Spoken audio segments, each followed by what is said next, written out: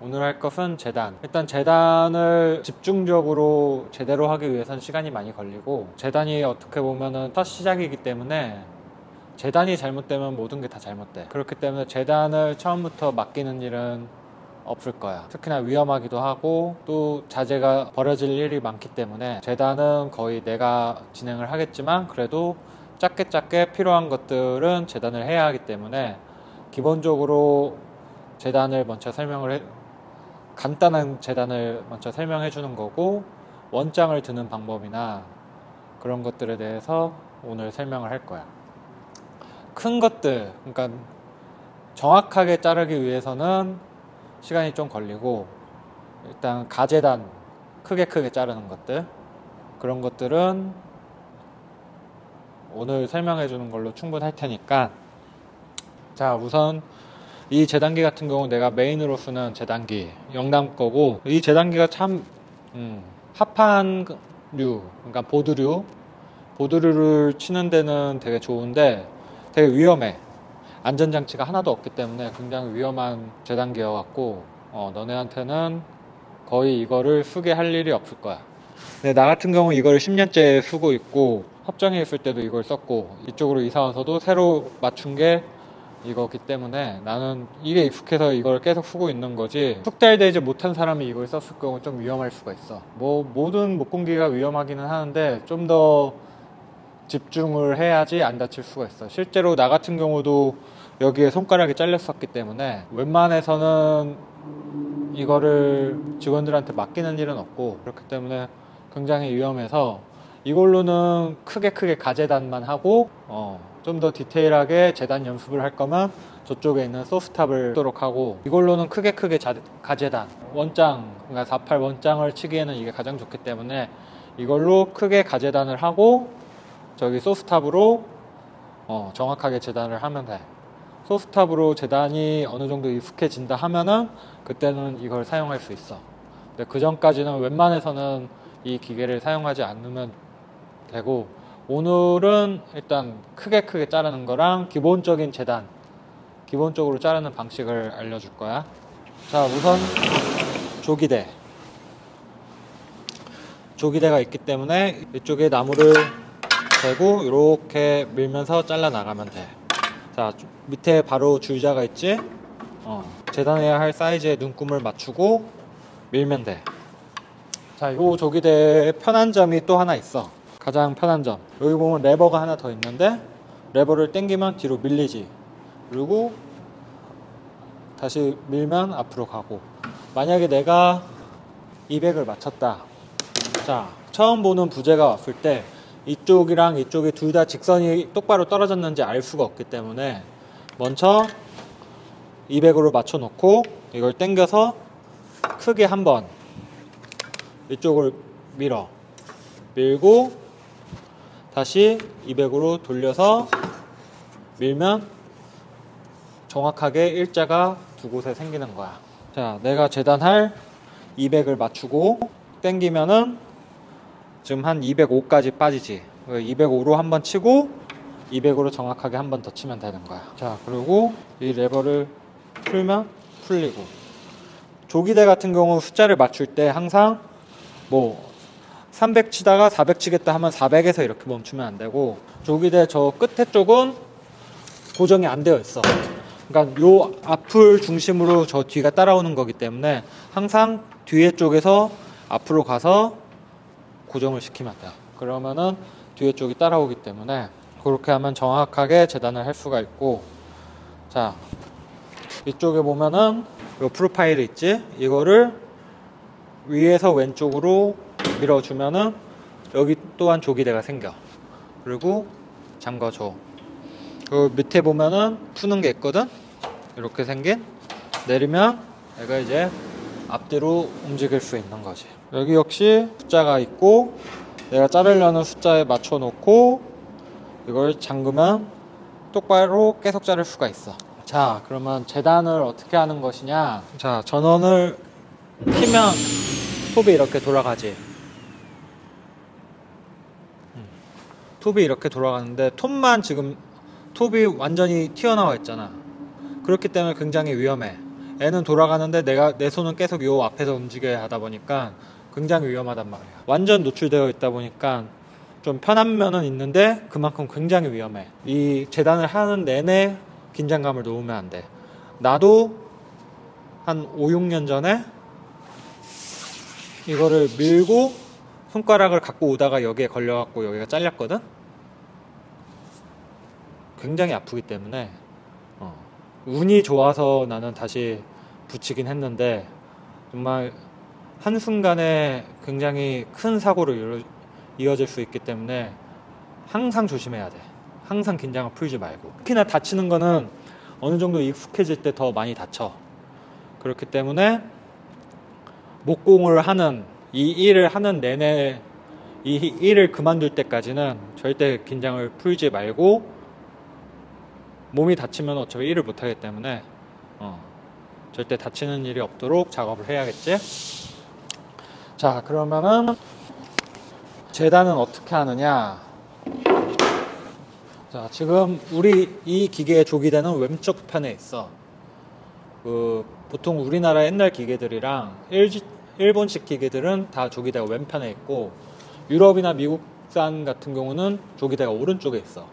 그래서 소스탑이나 페스틀 같은 재단기는 조기대가 오른쪽에 있고, 지금 이거 같은 경우 왼쪽 편에 있는데, 난 시작할 때부터 이걸로 하다 보니까 왼쪽 편이 좀 편하게 되는데, 왼쪽 편이든 오른쪽 편이든 힘의 방향은 조기대를 따라가기 때문에 힘의 방향이 중요하지, 나머지 뭐 왼쪽 편이든 오른쪽 편이든 크게 상관이 없어. 단지 왼쪽 편만 쓰다가 갑자기 오른쪽 거 쓰려고 하면 조금 어색한 면은 있는데 원리는 똑같기 때문에 크게 상관이 없고, 자, 내가 이 판재가 지금 297인데 내 이거를 280으로 자르겠다 하면은 또 여기 있는 레버를 당겨. 그러면 한 284가 나온단 말이야. 자, 그러면 우선 이쪽으로 한번 날릴 거야. 지금 이쪽이 똑바를 수도 있겠지만 똑바른지 안 똑바른지 모른단 말이야. 그럴 때는 이쪽을 먼저 날리고 이쪽을 날려야지 정재단이 가능해. 자, 그래서 풀고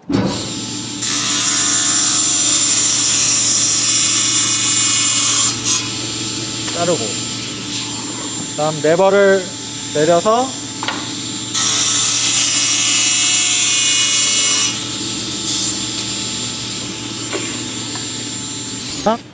자, 이쪽 처음에 일자 만들었지? 이쪽이 일자가 이렇게 되든 이렇게 되든 이렇게 되든 어쨌든 여기에 맞춰서 똑바로 일자가 맞춰지는 거야. 그러면 요거는 몰라도 적어도 이 일자는 정확하게 280, 280, 280이 나오겠지. 사이즈를 체크해 보는 거는 위쪽에 280 체크해 보고 밑에 쪽에 280 체크해 보고, 그러면 적어도 280으로 이렇게 똑바로 평행이 이루어진 거야. 자, 내가 이렇게 자르는 거 보면 이 자르는 게 굉장히 쉬워 보이는데 사실 어려울 건 없어. 그냥 이 조기대에 밀착시키고 밀면 돼. 근데 여기서 문제가 무엇이냐, 여기서 밀착시키고 미는데 앞으로 밀다 보면은 힘의 방향이 이렇게 가면 안 돼.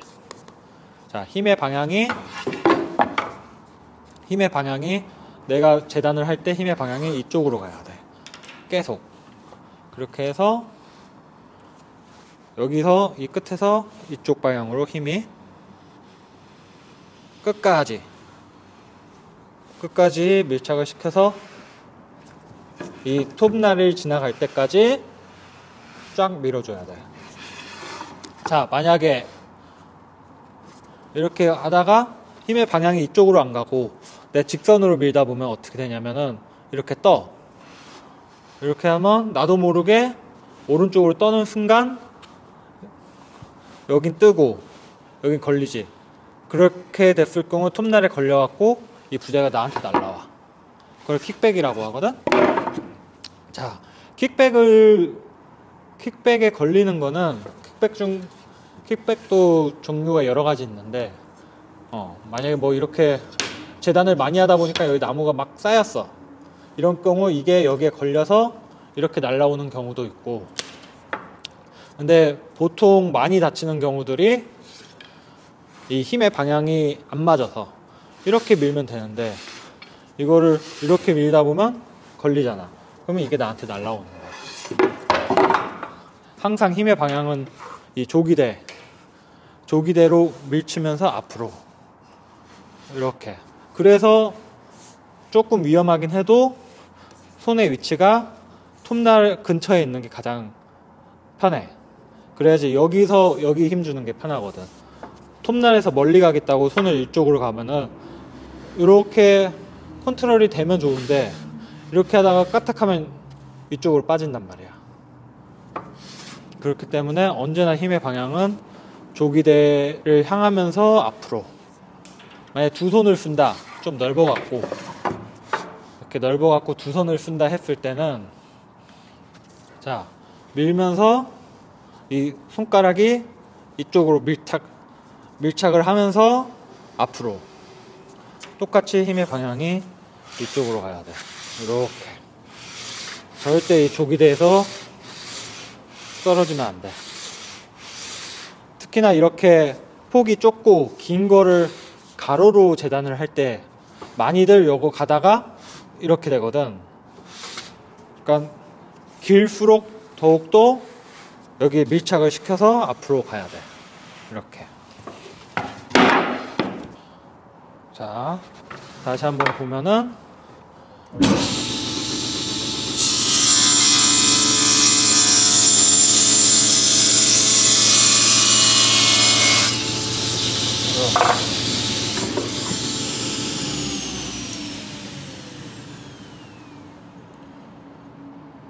자, 그리고 모든 목공기계가 그렇듯이, 자, 모든 목공기계는 돌아가는 모터, 회전력이 있고 이 날이 있어.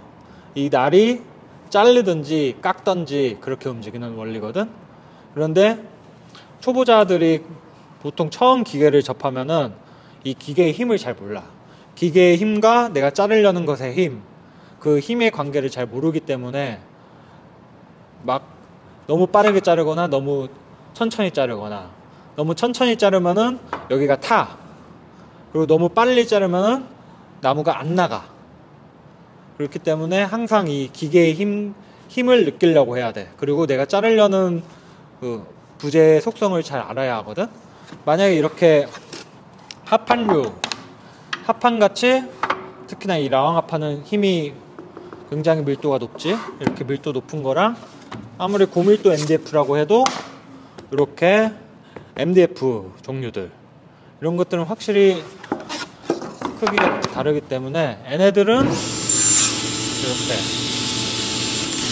쉽게 밀리지. 그렇기 때문에 그때그때 부재에 맞춰서 내가 이 기계의 힘을 알고 부재에 맞춰서 밀면 돼. 근데 가장 중요한 거는 처음 여기서 밀었을 때부터 나갈 때까지 일정한 속도로 나가는 거. 그래야지 씹히는, 이렇게 톱날을 돌다가 여기 씹히기도 하거든. 그런 씹히는 현상이 없고 일정하게 싹. 자, 그렇기 때문에 재단을 잘 하는지 못하는지는 소리만 들어도 알 수가 있어. 나무가 잘리는 소리가 일정하게 찡 가는 거랑, 어떤 사람 보면은 나무 자르는데 찡 이렇게 간단 말이야. 이렇게 하면 재단이 제대로 나올 리가 없어. 재단이 잘못되면은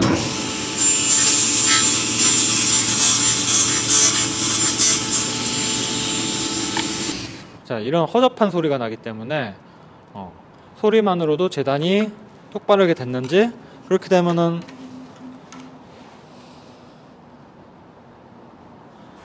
이 단면이 굉장히 안 이쁘게 나온단 말이야.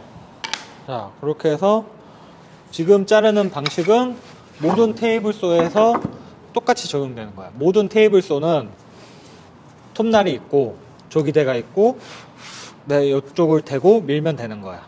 조기대에 맞춰서 이렇게 하는 게 똑같은 거고, 자, 이 기계는 슬라이딩 기능이 있잖아. 그래서 이 조기대를 열고 잠그고, 그리고 내가 자르려는 사이즈를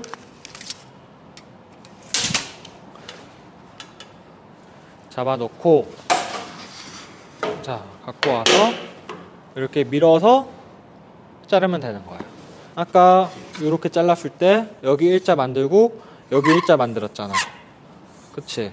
이렇게가 일자야. 지금 요 면은 이렇게 되어 있는지 이렇게 되어 있는지 몰라. 그렇기 때문에 일자를 만들고 이쪽을 한번 치고 이쪽을 한번 쳐서 똑바르게 만들 거야. 자, 우선은 내가 지금 420을 맞춰놨는데 살짝 조기대 안쪽으로 들어가서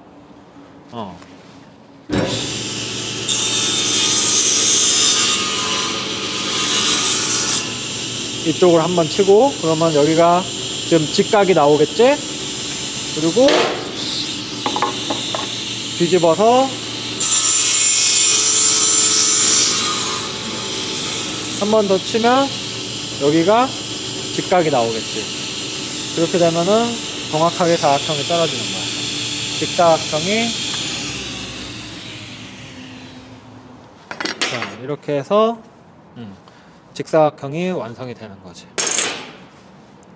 폭을 먼저 치고 그 다음 길이를 자르면 돼.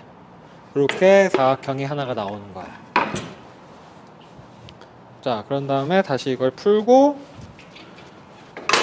내려주면 되는 거고. 자, 이 슬라이딩 같은 경우는 내 손이 여기 가지 않기 때문에 그래도 여기서 미는 것보다는 안전해. 나는 부재를 고정만 시키고 여기를 잡고 이렇게 움직이는 거기 때문에 내 손이 바보같이 이렇게 되고 이렇게 갈 사람은 없겠지? 진짜 자해하는 거 아니면은 이렇게 갈 일은 없으니까 내 손은 언제나 이 펜스 안에만 있으면은 절대 안전해. 이렇게만 자르면은 절대 안전하고, 절대 손이 여기 넘어가면 안 돼. 무조건 요 안에서만 밀고, 밀 때도 톱 끝날 때까지 밀었다가 그대로 갖고 오면은 재단이 되는 거야. 자, 이렇게 작은 조각 자르는 것들은 그렇게 큰 문제가 아닌데, 원장 48 사이즈 원장을 자르려면은 아무래도 조금 힘이 들겠지.